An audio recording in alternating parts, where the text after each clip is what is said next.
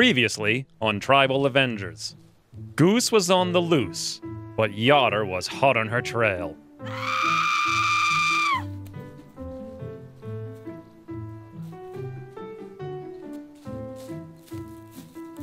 He drew her near with his subtle coos.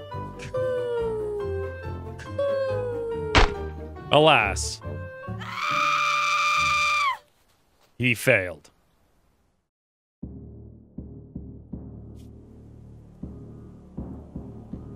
Yotter, Xwynns, Dromedary, Fernand, they all needed help, and Kiyosuke was the only one capable of giving it. But he listened to the call of his heart and rushed to Cinnamon's aid first. Hoping the others would be able to survive for a little while on their own, he carried Cinnamon to their room and started tending to her wounds. Most of the animals were able to get there by themselves and were patiently waiting for treatment of their many injuries. Kiyosuke decided to help Yotter next, wishing Goose was able to contribute, but she has once more shown her humanity was well and truly gone, and after drinking some milk she found, fell asleep surrounded by the wounded and corpses. With Yotter's bleeding stopped, Kiyosuke hurried to bring Xwynns. While dressing her wounds, Cinnamon once more displayed an enviable endurance and got up, and Yotter, determined to continue down the true warrior path, stood up as well, enduring the pain without even a hint of a hissy fit. Sadly, this came too late for the wounded dromedary, which bled out from its many wounds, so our tribe lost yet another dear friend. But just as one life left the sad black rhino tribe, another was about to enter it. In this dire situation, Yotter felt he should make it a priority to tame the wild man, who was now exploring the base, and it would seem his animalistic instincts weren't as fierce as Goose's, as his reason was restored on the first attempt. Regaining the ability to speak, he told them his name was Blargo. In his previous life, he was an accomplished crafter and a skilled miner, quite proficient in ranged combat. But it would seem his sense of morality was somewhat less than ideal. However, this positive event proved to be but a very brief respite in the series of calamities surrounding these people.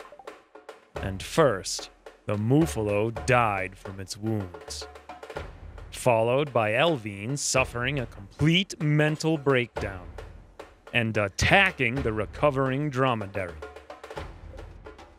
Xwynns was both merciless and swift in her vile act, and the dromedary was dead before Kiyosuke was able to provide aid.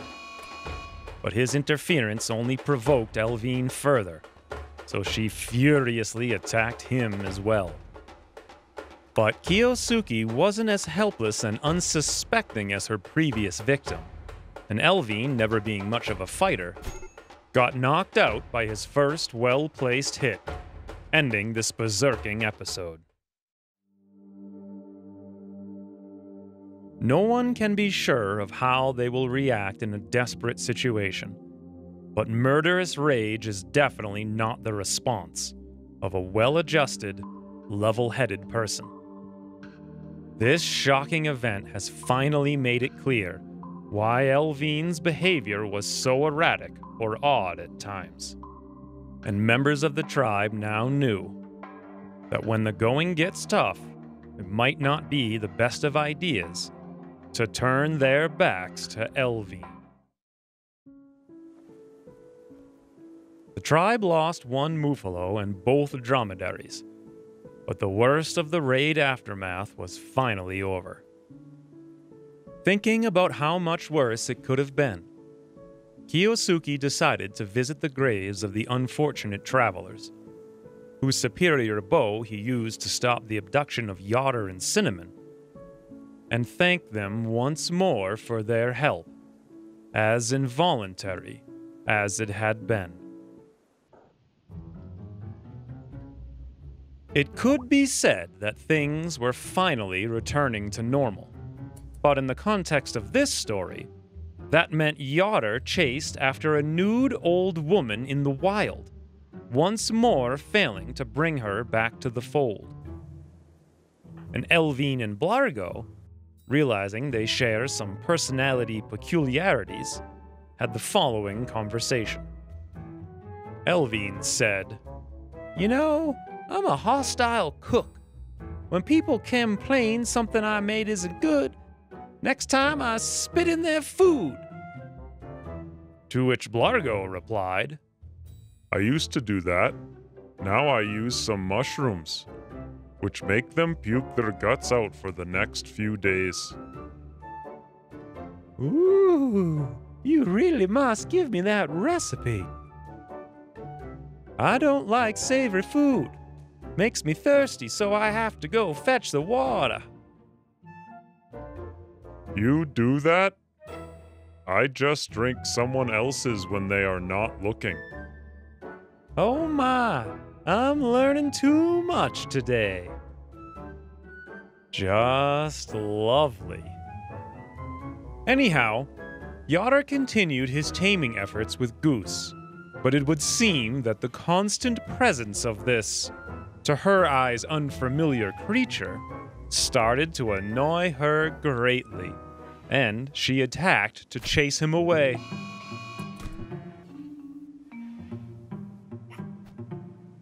Yotter didn't want to hurt Goose, so he tried just to avoid her onslaught. But if you recall, we already said that the usual debilitating effects of age didn't seem to affect her in the slightest. Yotter ended up on the floor, and Goose continued her rampage until the combined forces of Kiyosuke and Blargo finally managed to overpower her. Goose, screaming her lungs out, was taken to her old room by Blargo, while Kiyosuke helped Yotter get up and reach his bedroll. Even though he had many scratches and bruises, his pride was hurting the most, because this aspiring model of warriorship had just gotten beaten up by an old lady in the buff. At the same time, Elvine once more demonstrated her unpredictability by refusing to get out of her bedroll and do anything. While that meant the tribe again had one less member to rely upon, this method of venting frustrations was certainly preferable to assassinations, so they chose to leave her to it.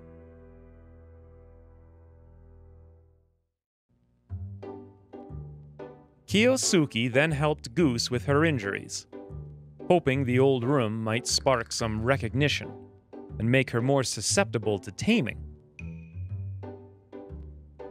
But as soon as she was able, Goose ran out to be free and wild again. Yotter came after her, trying once more before she wandered off out of their sight. But again, Goose just didn't care about his cooing and reluctant caressing.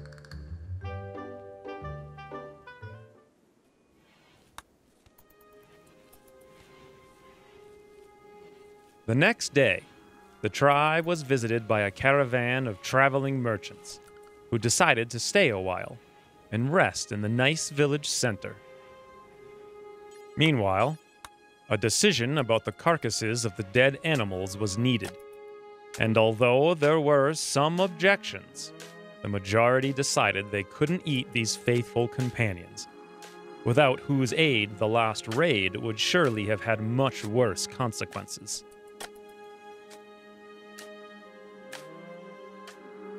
Kiyosuke dug 3 graves and placed their fallen friends in. After which, he went to sleep, feeling that was absolutely the right thing to do.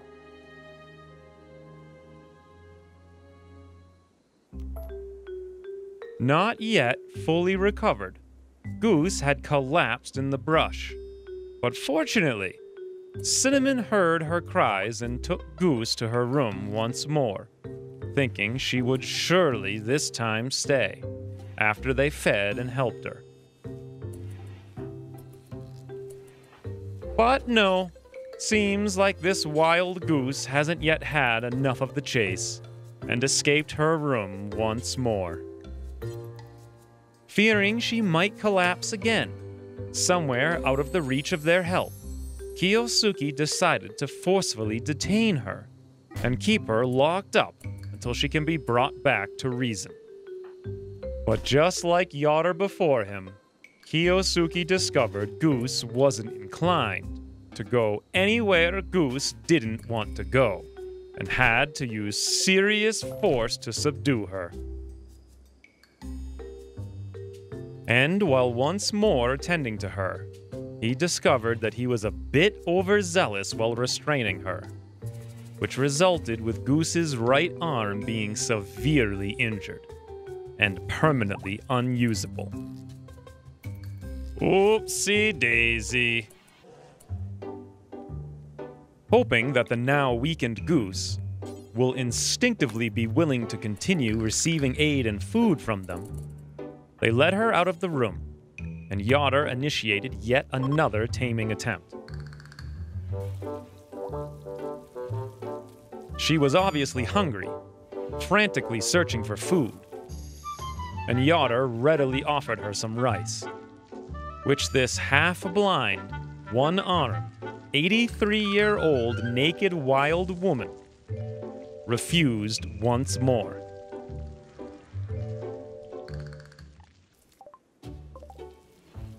Amazingly, chance again brought to their base the 3 members of that same faction which gifted them the war tabard, and upon seeing what is going on here, they displayed uncanny generosity. This time their gift was a masterwork golden royal bed, an object far more beautiful than any member of the tribe had ever seen. One can only imagine the wealth of their people if they were able to freely give such items to poor tribes. Although, if you really think about it, you must wonder why were the 3 of them traveling with it? And possibly even more important, how? Regardless, as they were the only couple in the tribe, it was clear the bed will end up in Kiyosuke and Cinnamon's room, which made her ecstatically happy, and she immediately organized a party to celebrate. After his recent surprising decision to confide in her, Cinnamon was under the impression Yotter was really in need of a friend, which made him reach out to her. Being kind-hearted, she approached him and started to chat, hoping this time he wouldn't leave abruptly. To break the ice, she decided to pay him a compliment. "You're so skilled with animals, Yotter. I bet you could tame even a giraffe." To which Yotter rolled his eyes and said, "Oh no, you're one of them!" Demonstrating once more his distaste for people who believe giraffes exist on Rimworld. And in his defense, they really don't. But Yotter said it with a tongue-in-cheek air about him, as he indeed wanted to take the opportunity to befriend Cinnamon. So he made a joke. "I know you girls take great care to keep a smooth complexion, so it might interest you to hear that I know what causes dry skin." Indeed, Cinnamon was very keen to learn that. Tell me, tell me. The main cause of dry skin is towels. Cinnamon took this bit of teasing in good humor, and they continued to joke and laugh, enjoying the party. But Goose's hunger reached such a level that to her cataracts-infested eyes, something about Yotter's shape suggested he might be edible. With a ferocious growl, she charged. In the ensuing chaos, Yotter once more tried to avoid fighting her, and Cinnamon helped him using only the handle of her axe. But Goose was yet again relentless, and Yotter ended up having to use full force to stop her.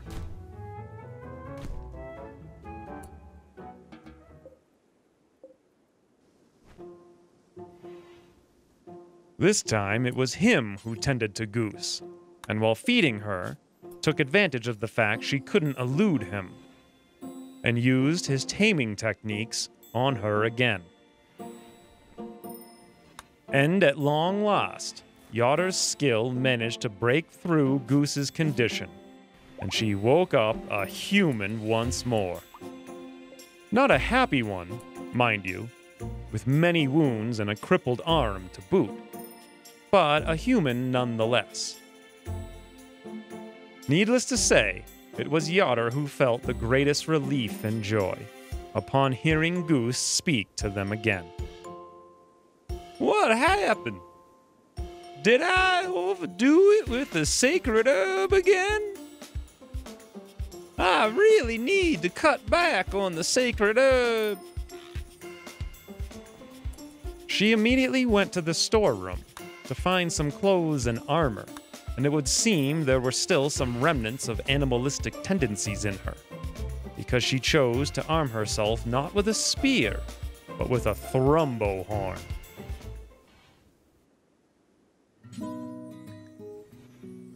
With Goose finally back, Cinnamon and Kiyosuke decided to go ahead with their plans and replace her crippled leg with a wooden one, which would bring an increase of movement speed and provide her with more stability in combat. Kiyosuke performed the procedure, and after a short rest in their magnificent bed, Cinnamon was out in the field, almost as agile and fast as she was before. Things seemed to start to improve for our tribe. Even Elvine was finally out of her room. But apparently, she didn't like what she saw outside and went right back into hiding. The following day, a messenger came with an offer from a chief of a friendly tribe. He asked them to clear a camp of their enemies, and in return offered an exquisite piece of medieval armor, which would be a substantial upgrade in protection. It would certainly be risky, but for such a great reward, they decided it was worth it. Yotter, confident in his fighting abilities, came up with a plan. He was sure Blargo and him could take some traps, and with ease defeat the 3 enemies guarding the camp, so they started to prepare for the trip. During the preparations, they realized they didn't have enough provisions for both the expedition and those who will stay in the base, so they decided to first go hunting and stock up on meat as fast as possible. To achieve that, they needed to hunt the biggest animals around, and working as a team, they chose a mega sloth as their prey. After the initial attack, Blargo kept the animal occupied, while Kiyosuke and Yotter peppered it with arrows. And soon, the mega sloth was down. What a difference compared to the days when Yotter was hunting alone. The 3 of them were infinitely more efficient. So they repeated this tactic again, and soon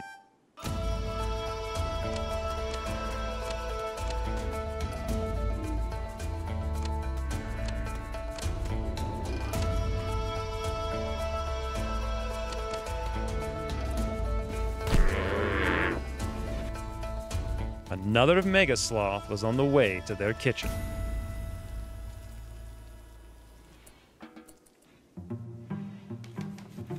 But it would seem Goose was still not completely back to her old self, as the pain and the resentment over her crippled arm exploded in the form of a murderous rage directed at Blargo.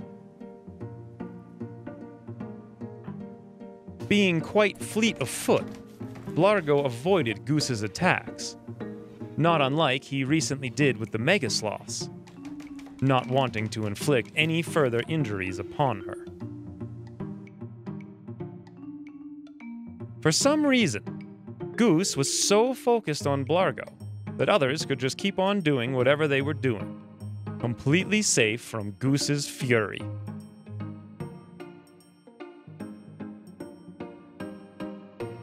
Blargo's expectations that Goose will soon tire and give up the chase proved to be completely wrong, as the hunt lasted the whole night.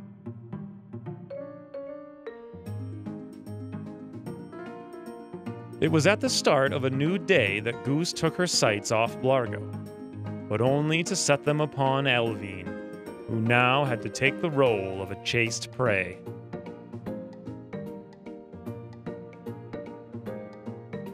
Again, ignoring everybody else, Goose stubbornly tried to close the distance to her target. Hour after hour after hour. As the others went about their daily business, one might say that all this was exceptionally bizarre. But after everything we've seen in this story, was it really? Blargo was resting after his all-night dance with Goose. Kiyosuke was making provisions for the expedition. Cinnamon finished a cape which will keep Yotter warm while traveling, and went back to sewing. And hours kept on passing.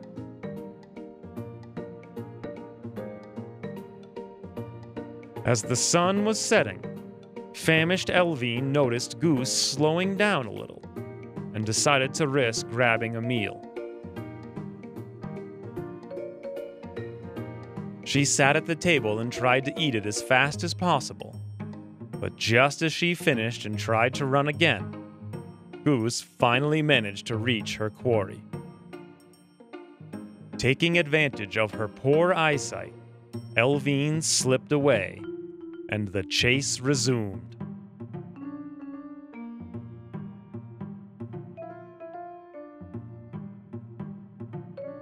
As if she were some sort of demon, Goose just wouldn't let up, and Elvine had had enough of the avoidance strategy. She started shooting arrows at Goose, hoping to stop her, but being a poor shot, the arrows flew harmlessly past Goose, and she remained unfazed by their whistling. Despite being almost 3 times younger, it was Elvine who finally collapsed from exhaustion, and Goose let loose a victorious cry, seeing her prey was unable to run anymore. But that was a signal to the others to stop ignoring these surreal events, and they finally all rushed to stop Goose, which was achieved by one of Kiyosuke's arrows.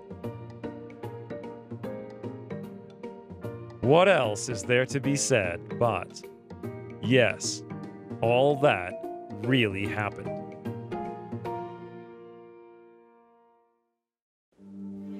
Kiyosuke helped Goose get to her room and, once more, tended to her wounds, while the tribe continued with their preparations for the bandit camp quest. Yotter and Blargo loaded equipment and food on Fernand and the Muffalo, and set out to find the bandits harassing the neighboring tribe.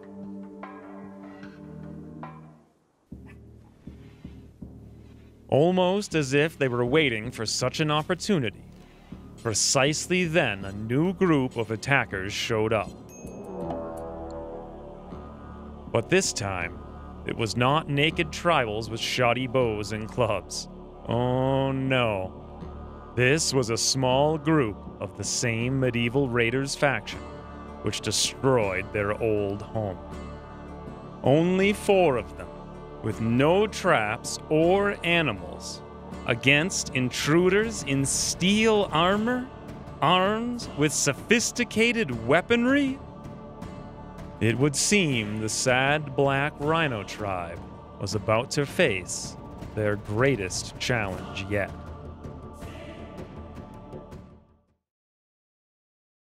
Next time on Tribal Avengers, the tribe finds a moment for rest and relaxation.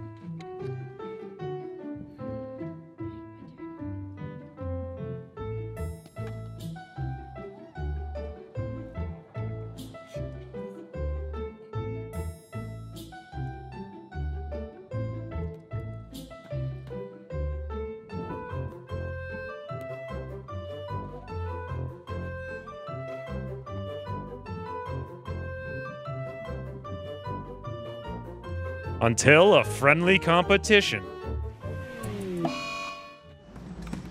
turns ugly.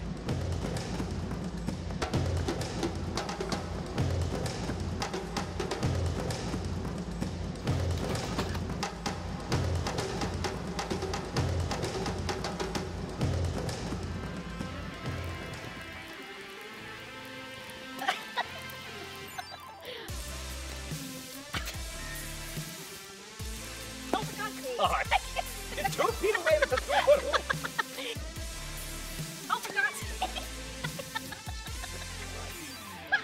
My rendition of you throwing a rock.